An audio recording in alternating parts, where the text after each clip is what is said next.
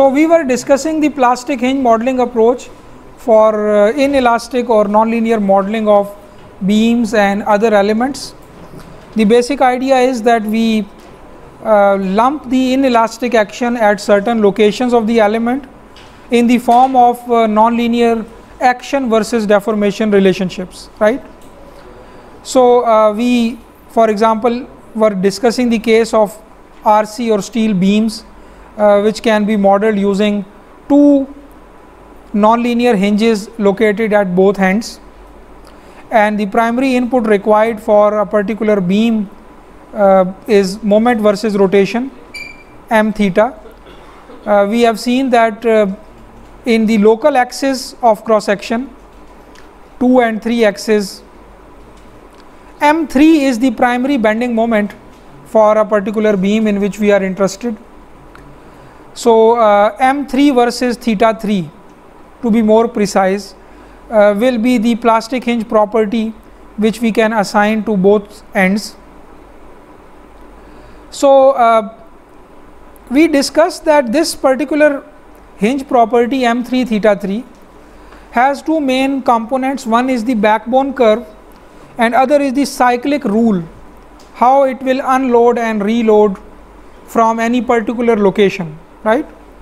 And then there are different types of rules available, or we call them hysteretic behavior. They are available. We can just attach a particular hysteretic rule with a particular backbone curve, right? So let me just summarize this. This curve, monotonic curve, it can have different shape. We can give it, customize it. It is backbone, and the cyclic behavior, for example, one of the very basic cyclic behavior is elastic perfectly plastic, that the line will remain elastic, then it will become plastic, and then it will follow the same initial stiffness while unloading if it unloads from a point which is beyond yield point. If it unloads from a point before yield point, it will follow the same initial line, right? Then it can yield in the opposite direction, and then when it unloads, it will follow the same initial stiffness. So this is one rule. It is called EPP, or elastic perfectly plastic. There can be a certain other rule. For example, one cyclic behavior or hysteretic behavior is called flag shape behavior. It looks like this, like a flag in both directions, right? So certain elements can follow this behavior also. Certain precast elements and some other elements, for example rocking shear walls, they follow this behavior. Reinforced concrete structures follow what we mostly refer to as the Takeda model, where the unloading stiffness can be different from the initial loading stiffness, right? And then same is in the opposite direction, something like this. Then for example, isotropic behavior or some other cyclic behaviors are available. Metals mostly follow elastic plastic behavior. It can be like this, that some post yield stiffness ratio is there, but unloading stiffness is still equal to the initial loading stiffness. So there can be different templates of cyclic behavior. We call them as hysteretic models, or hysteresis is this phenomena. So there are many models available in different programs which we can assign to our plastic hinge backbone curve depending upon what type of beam is, right? If we have a steel beam, we know that a bilinear kind of a behavior is more suitable for this plastic hinge. If it is concrete beam, then maybe Takeda model or any other degrading model, because concrete degrades as it undergoes the cycles of loading, right? So two components, one is backbone and other is hysteretic model. So let me just write number 1 and then number 2. One important concept which I should discuss right now is the acceptance criteria, and that should directly be related to this backbone and say hysteretic behavior. So acceptance criteria, this is also an input which you have to provide while defining the plastic hinge property.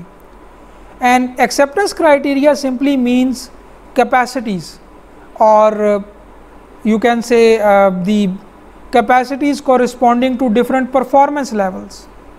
Just like I gave an example in that particular quiz, that I gave you the plastic rotation corresponding to IO level, plastic rotation corresponding to LS and CP. These numbers, which means the capacities corresponding to each performance level, they are called acceptance criteria, right? So they are a third input which you have to provide while defining a plastic hinge. So backbone and hysteretic model, that form actually the action deformation curve, right? So both 1 and 2 are actually the action deformation behavior, and this number 3 is 3 capacities on top of that action deformation behavior, 3 capacities in which we may be interested in after the analysis, 3 capacities for which we want the program to calculate DC ratios, and then we can check after the analysis which of the capacity was overcome by the demand and which was not overcome, right? So if I give a particular action deformation behavior, now I am more general, so now I am going beyond M theta curve. Any action deformation curve which is defined by a backbone and a hysteretic behavior should also be associated with acceptance criteria. 3 numbers at least should be defined at different points on that curve corresponding to the 3 performance levels, right?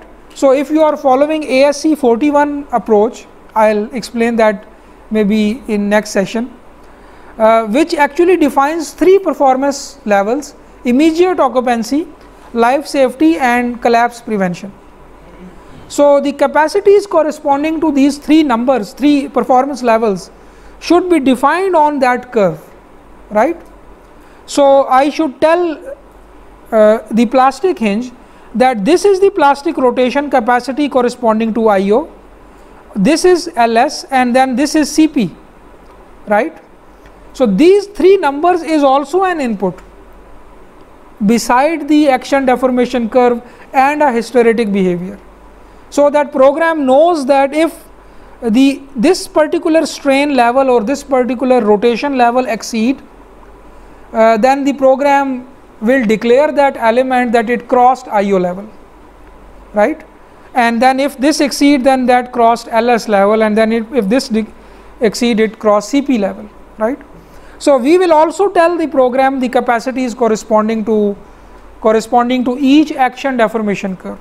Now it can be moment rotation curve for a beam, it can be a stress strain curve for a material while performing fiber modeling, or it can be shear force versus shear deformation curve while defining a shear hinge, or torsion versus twist curve while defining a torsion hinge. So any action deformation curve, action versus deformation curve, will also be having acceptance criteria associated with that, right? So we not only provide the complete behavior in the form of full curve, but we also provide 3 markers on that behavior which the program can use to calculate DC ratios and then tell the performance in terms of those DC ratios, right? In Perform 3D, because Perform 3D is not ASCE 41 specific, so you can give your own names to performance levels, and you can define as much as 5 performance levels in the positive side of the action deformation curve and negative side of the action deformation curve. But ETABS follows ASCE 41 definitions of performance level, so it talks in terms of IO, LS and CP only, right? So you can set IO level capacity corresponding to the initial yield point, LS level can be corresponding to minor damage, still acceptable damage, and Cp can be set as a level deformation capacity at which the structure is going will undergo significant damage, or beam will go on significant damage, but still it will not catastrophically reduce to it should not completely fail. So collapse should still be prevented. So this is the concept of acceptance criteria. So please replace the word capacity wherever you find this word. As the name indicates, it is the number, maximum number which is acceptable. Actually it is capacity, right? So it is for each level IO, LS and CP, but this terminology is for is ASCE 41 terminology and also previously used by FEMA 356 and other previous documents, but currently ETABs follow this terminology. So whenever you define a plastic hinge and associate an action deformation curve with that hinge, it will also ask you to give IO, LS and CP in both positive and negative directions of that action and deformation curve. You will give that as an input also, right? So that program after the analysis can tell you for each beam whether it crossed IO level or CP level or LS level or not, right?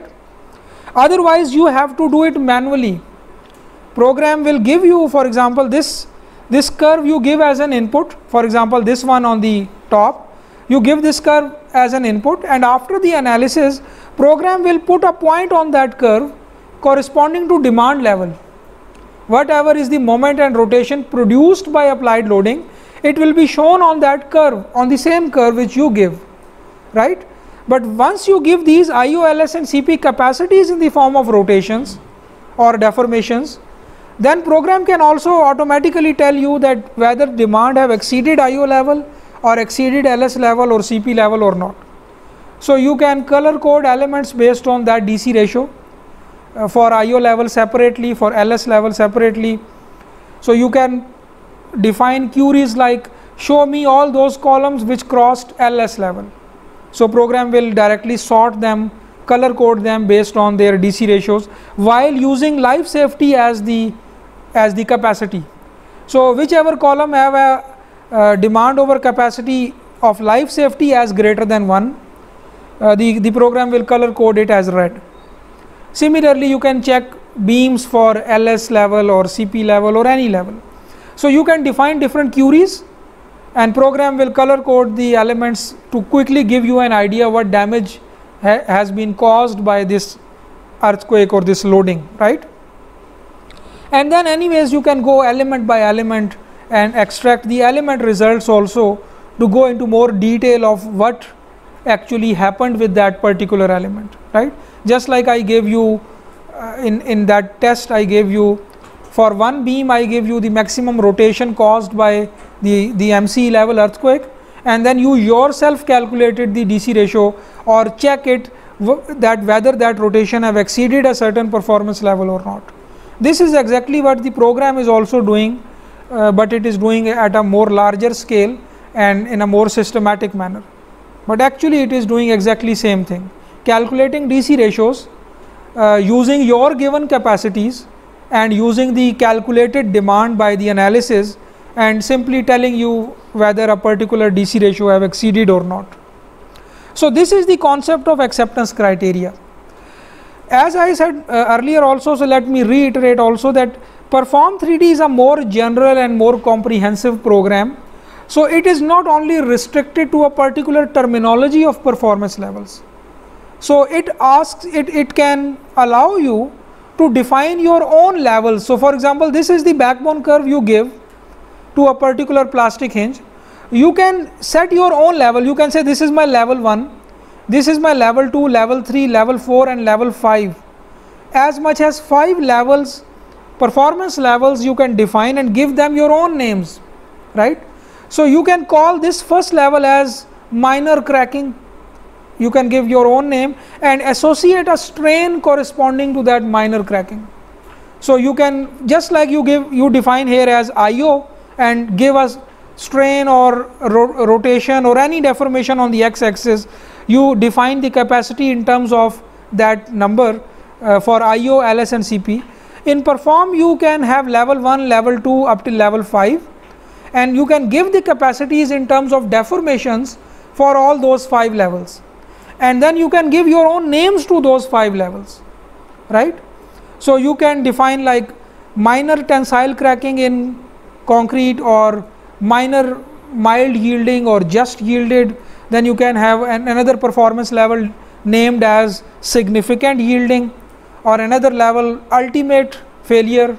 You can give your own names on that stress on that particular action deformation curve, and then give the capacities for each level, positive side separate, negative side separate. And then after the analysis, you will build a query in that program, show me all those beams which are just yielded. Now you know that just yielded is your own performance level which you defined. So you say that level 4 or just yielded, you will put that query in that, and program will be able to directly tell you that which element has crossed your particular performance level or not crossed, right. It can color code based on DC ratios. So if you define 5 levels on positive side, 5 on negative side, program will calculate 5 DC ratios for positive, 5 for negative by dividing demand with your given capacities or your given acceptance criteria, and if that ratio is greater than 1, it will tell you at the end of the analysis that that particular action have yielded or have crossed that particular performance level, right. But ETABS doesn't allow you to give your own names to the performance levels, so it only uses IO, LS and CP. So these are 3 placeholders, right, 3 markers. These numbers do not affect your analysis. IO, LS and CP capacities, whatever the values you give on that curve, they are just 3 markers on your curve, right, which the program will actually be using as capacity. They do not affect the analysis result. So they are like placeholders for 3 capacities or markers for 3 capacities.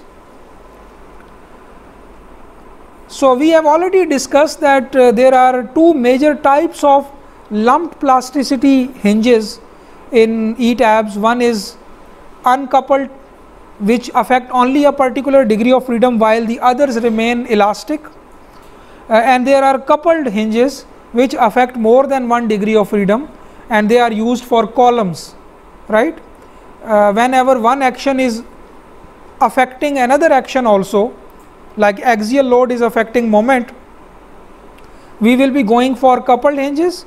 But if the action is not affected by any other action, like in case of a beam, moment or flexural action is assumed that it is not affected by the axial load in beam, so we just use uncoupled hinge.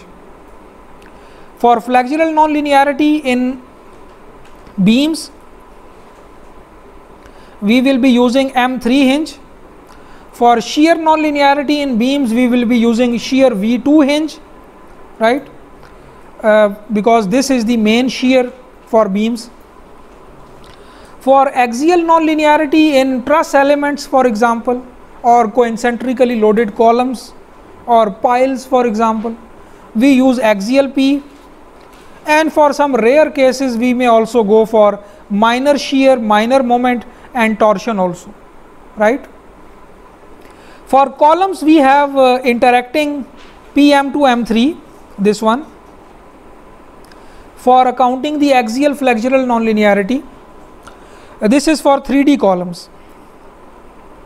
But if we want nonlinearity only in one particular direction, we can use these 2 subsets of this more comprehensive hinge, PM3 or PM2. I can say that these can be used for uniaxially loaded columns, but mostly in a real 3-dimensional structure, you will always have a 3-dimensional column, which means a column which is subjected to moments in both directions, right. So you will be using this one, interacting PM to M3, and then there are parametric also, which means that you just give few parameters and program already have a template for plastic hinge, so it will use that one, but they are not available for many practical cases of RC columns. Maybe they are more suitable for like pre-stressed columns where they have a parametric cross-sectional shape, and for steel sections, for example. And lastly, we have the two fiber hinges. They are based on the fiber modeling approach. We will discuss that later.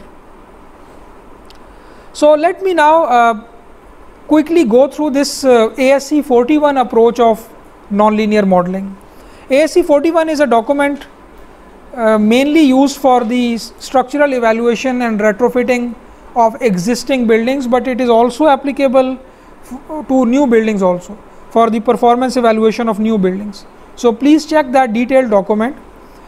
It is a primary reference for nonlinear modeling and analysis, and it is the reference which will provide you the action deformation behavior for different structural elements, right? So if you do not have experimental results, and if you cannot perform cross-sectional analysis to develop moment rotation curves for your beams and your columns, then you need that reference.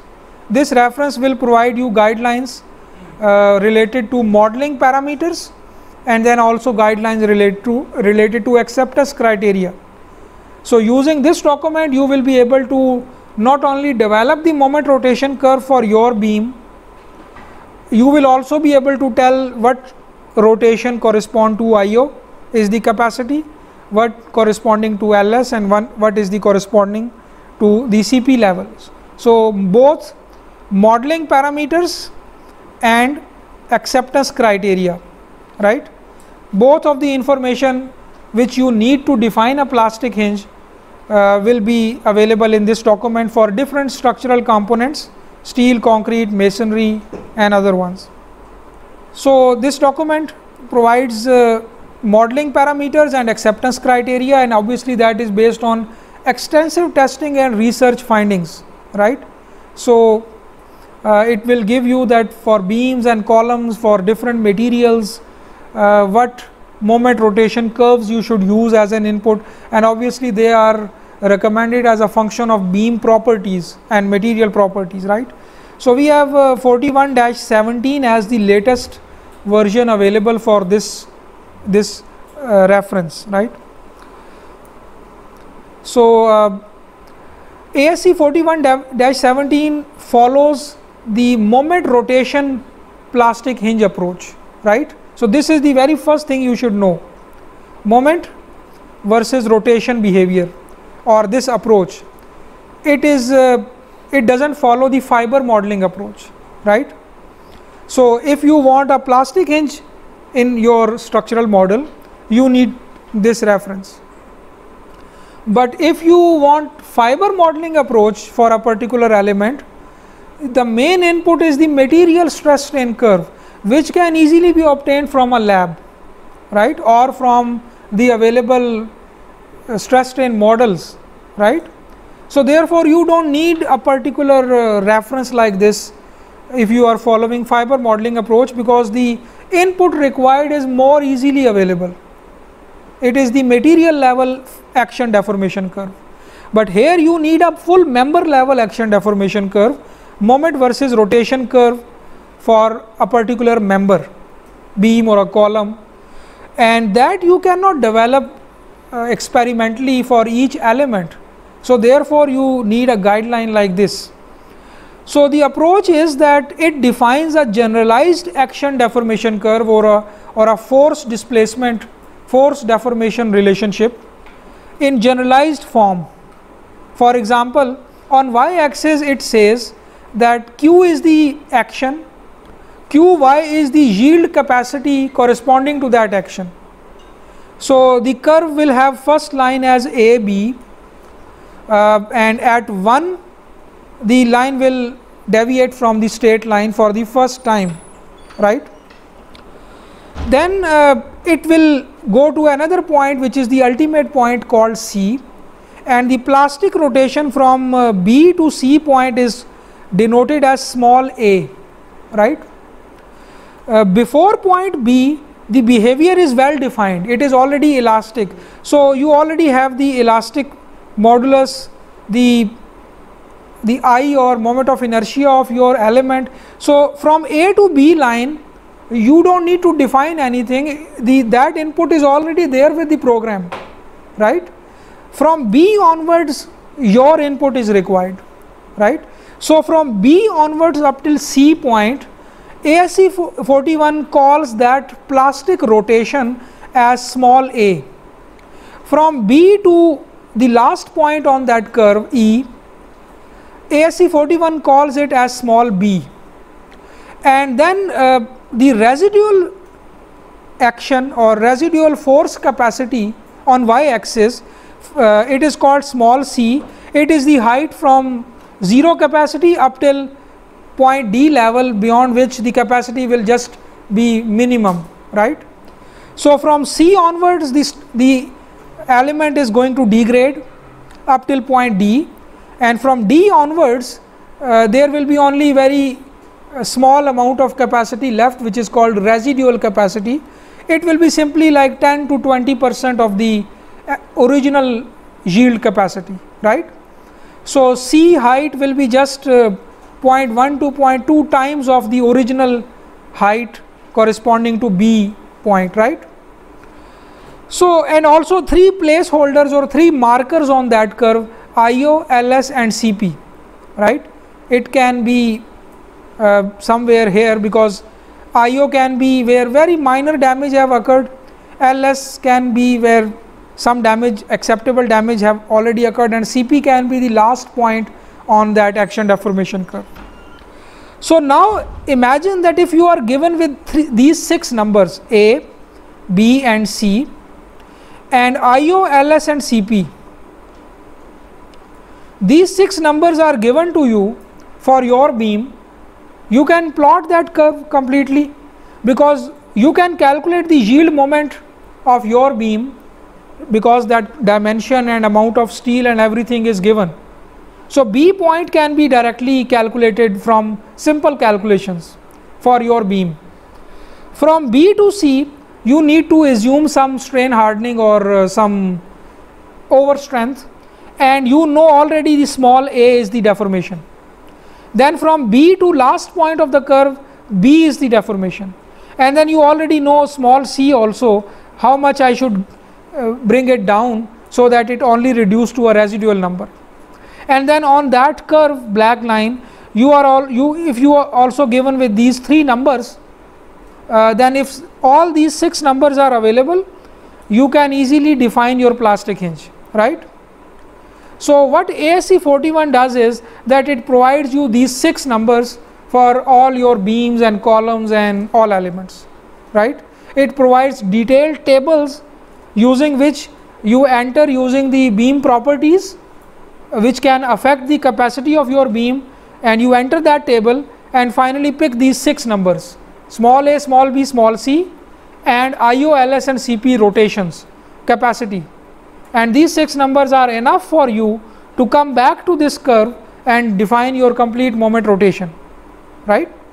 So in ETABS you can do it manually using ASCE 41, or it also provides you the feature to directly pick those numbers for you from ASCE 41 and define that curve for you, right? ASCE 41 provides the template of that force deformation behavior or action deformation behavior, and in that you just need small a, small b, small c to plot that curve along with the yield capacity of that particular action, right? So if you know all those inputs, you can plot that black line, and then you can also mark IO, LS and CP on that black line, and that is what is required for defining a plastic hinge, right? So small a, small b, small c are called modeling parameters, and the rotations corresponding to IO, LS and CP, they are called acceptance criteria. These will be in the form of radians, right?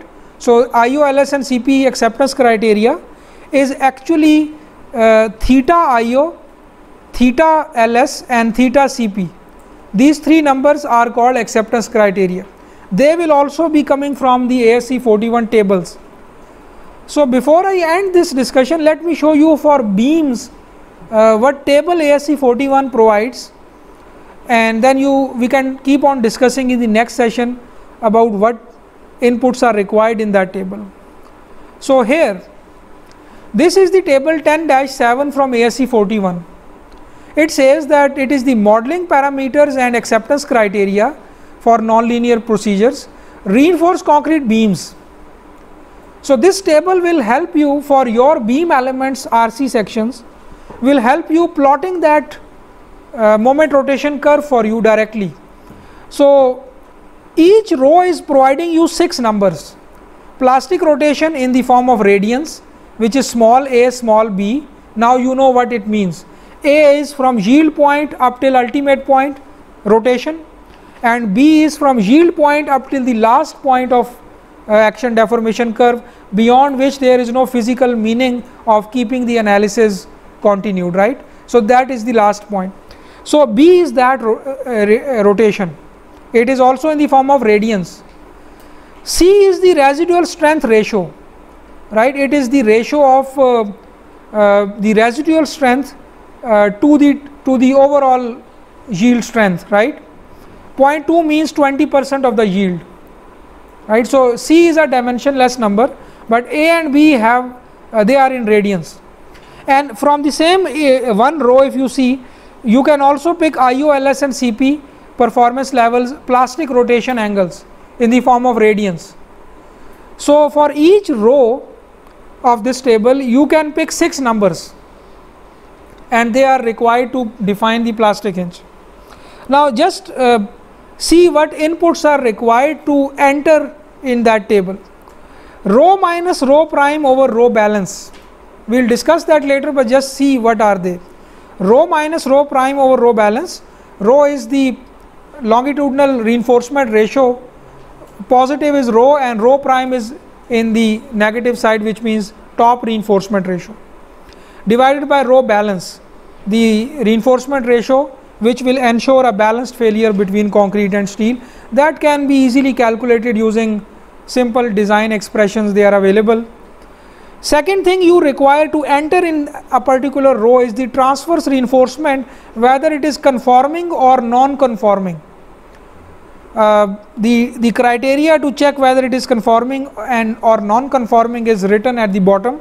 I will explain that in the next session, but just currently you need to know that not only the reinforcement is controlling what is small a, small b, small c, the transverse steel is also affecting the capacity in the longitudinal direction or flexural capacity. Transverse steel is affecting your flexural capacity. The more confined your concrete is, if it is conforming, it will give you a larger A and B, which means the structure can go into more large plastic rotations without failure, more ductile.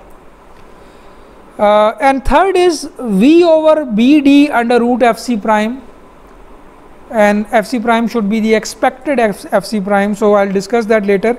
But just see, V is what? The shear force in that beam. B and D are dimensions, and FC prime is the concrete strength.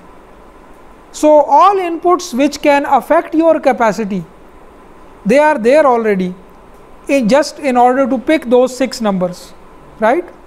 So this is a chart or guideline, or you can say a tool which you can use to quickly develop your moment rotation curve without performing analysis or without performing the experiment, right? And so this table or these numbers, all these numbers, they are developed based on extensive testing, extensive research, right?